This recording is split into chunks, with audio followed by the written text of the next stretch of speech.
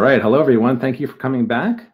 We're going to have a very informative and educational presentation here on building a blockchain startup, and I'm going to be giving it. It kind of comes from my background, having run 3 startups as a founder and CEO and as a developer. You know, I started off as a programmer probably about 25, 30 years ago. Used to be a Java programmer and wrote a book on the Java programming language, and then I became a founder after that, and I learned a lot of hard lessons as a founder and made a lot of mistakes as a founder. So I was kind of an engineer who learned business over time. And given that there's a lot of engineers in the audience that may be aspiring founders, I thought maybe I can help you in both, you know, kind of tips for growing company, but also fundraising and things like that. So I'm going to share my screen here with you now. And if you have questions, feel free to ask them in the chat here, and we'll take it from there. Give me 1 second to share my screen.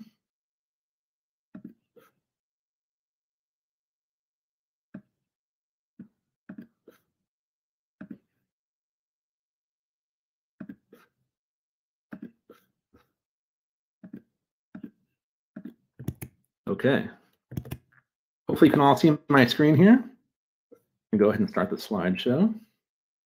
By the way, last time we had a little crash happen when I presented. Hopefully that won't happen this time. If it happens again, then I'll just reload and be right back. So hopefully everyone can see this okay. So these are tips on building a blockchain startup. And this is going to be a very interesting presentation because there's no text on any of these slides. I decided that instead of doing text, there's going to be a single image on each slide, and that'll be accompanied by my explanation. And the reason why I'm doing a single image is because it's kind of a mnemonic device to remember things. If there's a vibrant and large image that's evocative, then your mind tends to remember it better, and it's better for retention. I used to run a company that would teach programmers how to program, so this is a commonly used technique for retaining information. So I hope you enjoy it. So this is a picture of a woman playing a guitar, an electric guitar, violently with sparks flying out of the violin, etc. Right? And she's very passionate about playing the violin, and you could see that in her mouth movements and with the sparks coming out of the violin. And so this picture is here to remind us that you should always be working on your passion if you're going to be a founder of a startup. So your passion effectively is the problem that you're trying to solve in the world. And we normally encourage founders to fall in love with the problem in the world, not necessarily to fall in love with the solution to that problem. You can create many different solutions to solve a problem, and your first solution may not be the correct solution. Sometimes it requires iteration to find the right solution.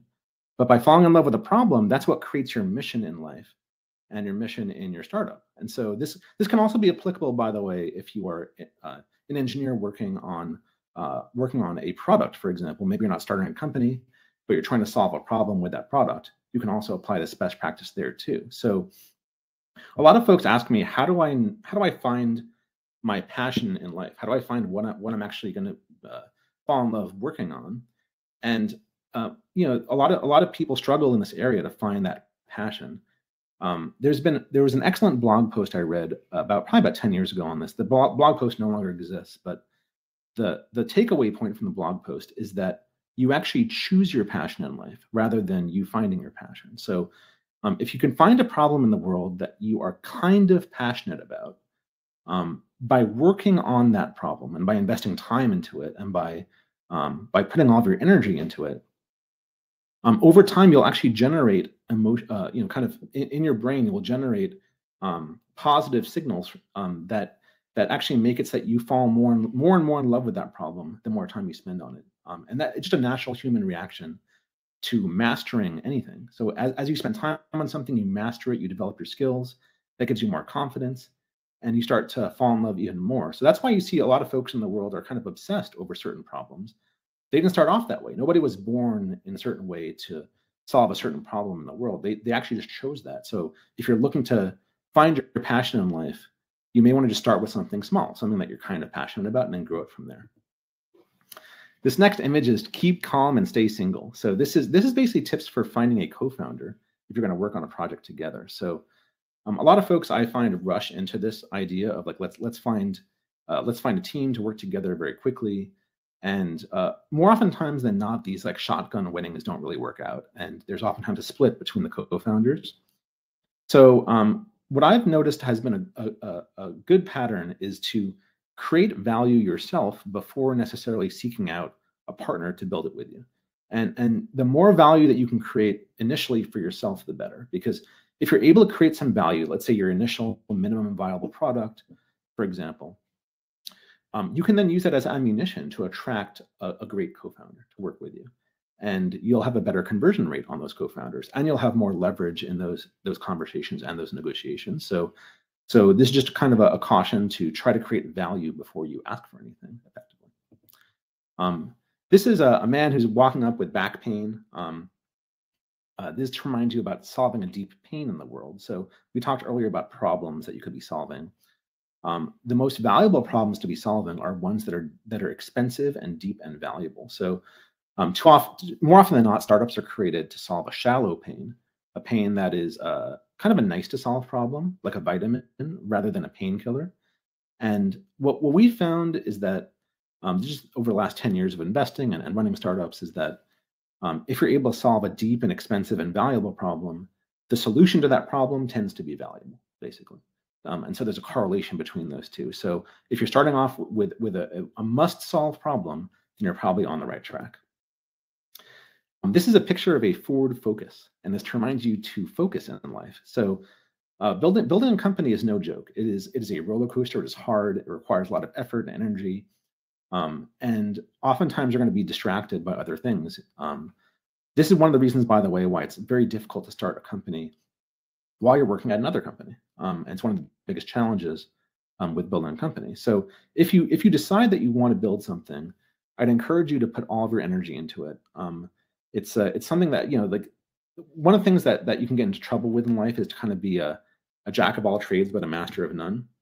And that's very tempting to do if you're starting a company, because you have all of your existing relationships in life pulling you away from building your startup. So focus is key. And this is also true for raising capital, by the way, for a startup. If you decide that you want to raise a round of funding for your company, focusing just on fundraising is actually the right decision. And focusing only on that and nothing else at your company is what's going to actually help you succeed in raising that fundraising round. So focus is applicable in a lot of different ways.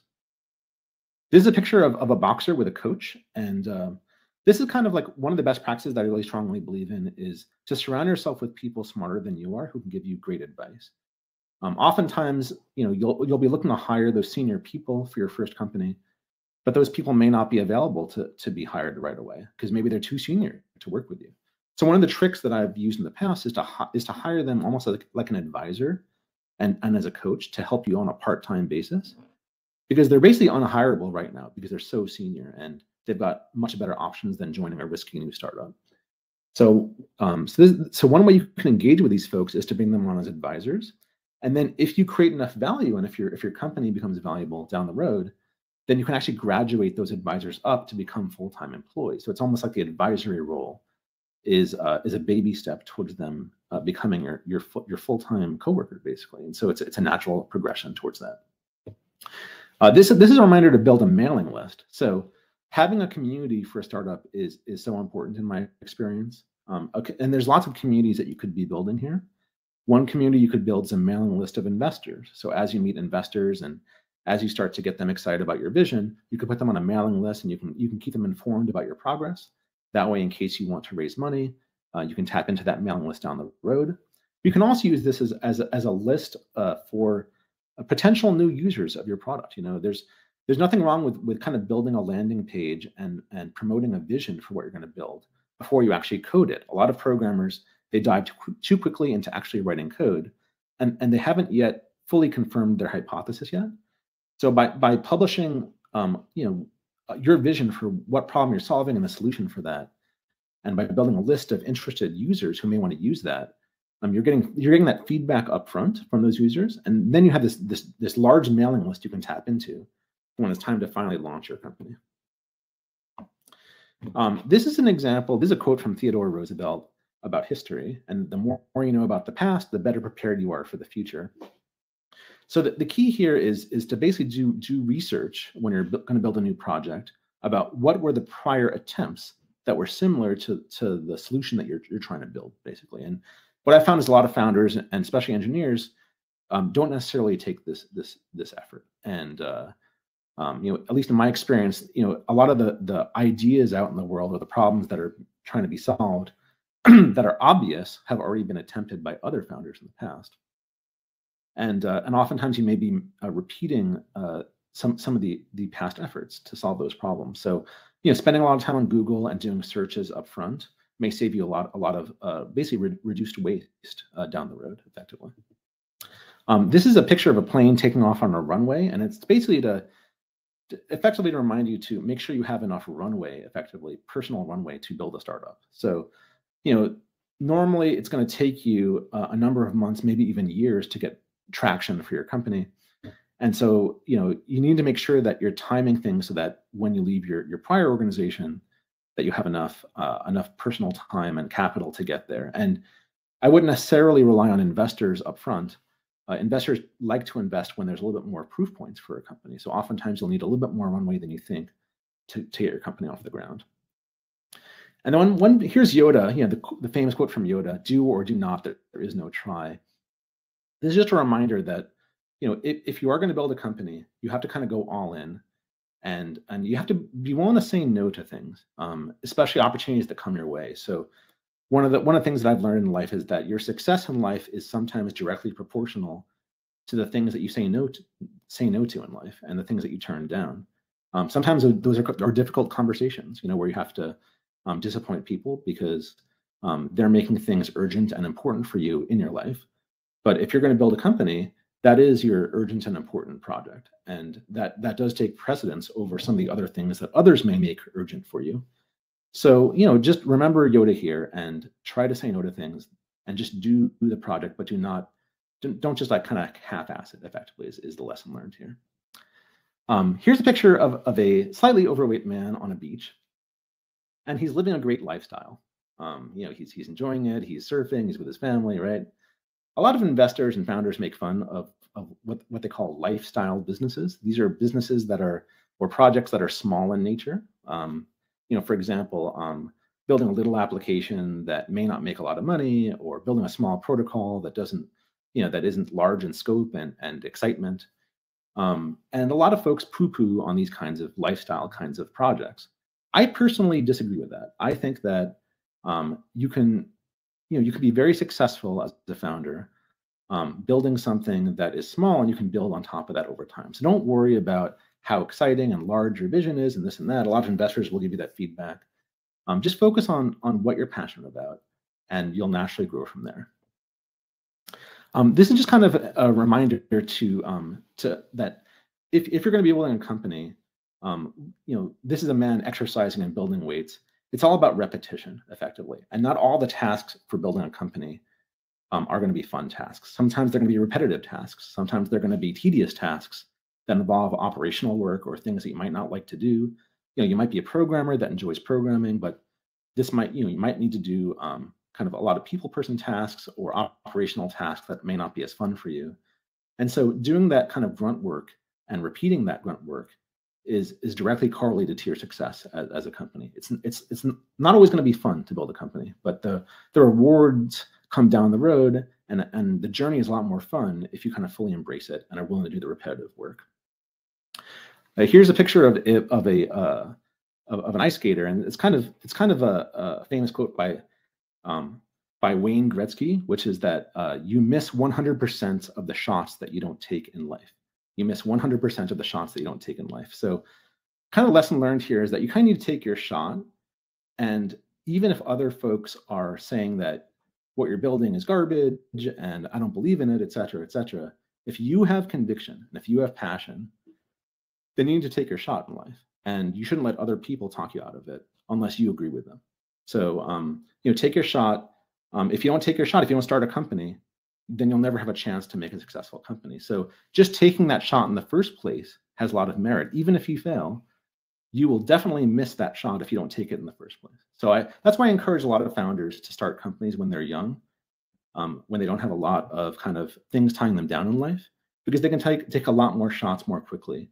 And it becomes actually harder as you get older. So even though you get more wisdom and knowledge as you progress in life, you also have more things weighing you down. So taking those shots early and often are probably what I'd recommend to founders. And this is a man kind of in a stretcher, and he's kind of he's kind of badly bruised. And so this just reminds you that when you're building a company, it's going to stretch you to your limits, and you're going to be tested beyond what you thought you would. The hours are crazy, and you're going to have to put a lot of your personal life on the side, and that's okay. That is normal for building a company, and so you should just be mentally prepared for that if you build a company. And this is actually a scene from Indiana Jones. This is Mun-Ra with a heart. And just the reminder here is to put your heart into your startup and to put everything into it. And that's going to be the key to your success. So I hope that was helpful for you as aspiring founders. I'm going to stop sharing my screen now. Hopefully it will not crash me. If it does, I'll be right back. Oh, great. It didn't crash. Perfect. And that was it for my presentation. So I hope that was helpful to everyone. We have a few questions from the audience. Let's go ahead and go into some of those questions. So, can nonprofit projects or companies be proving grounds for for-profit ventures? And the answer to that is yes, absolutely. We think of nonprofits as just as viable potential MVP projects for building a company, actually. The fact that a nonprofit may not have a direct revenue model or may not retain earnings is not correlated to actually that project potentially succeeding. And in fact, if you look at most blockchain projects, they are actually nonprofits as well. They have a nonprofit foundation. So that's a great example of a nonprofit that can be used as an analogy to answer your question. So great. So and then one last question: ideas for where to meet potential co-founders. So I don't recommend working with your friends as co-founders because it could damage the relationship with your friend, and it may not be a way to know if you're you may be a little bit biased working with your friend. They might not be the right candidate to work with you long term. We think that the best way to meet a co-founder is actually to work with former business colleagues of yours. So in past roles where you may have worked as an engineer, you have experience working with someone in the field. You work well together. You've been productive together. That's the best litmus test for whether you'll work out as co-founders. So I think we're just about out of time here. So we're going to transition to our next session. So thank you for listening to me and taking these tips. By the way, the reason we gave this presentation is because unfortunately, the co-founder of Edge and Node did have computer issues today. So I developed this backup talk just in case a speaker would no-show. So unfortunately, Edge and Node, which is the graph, will not be presenting today. But we're grateful for them to have tried.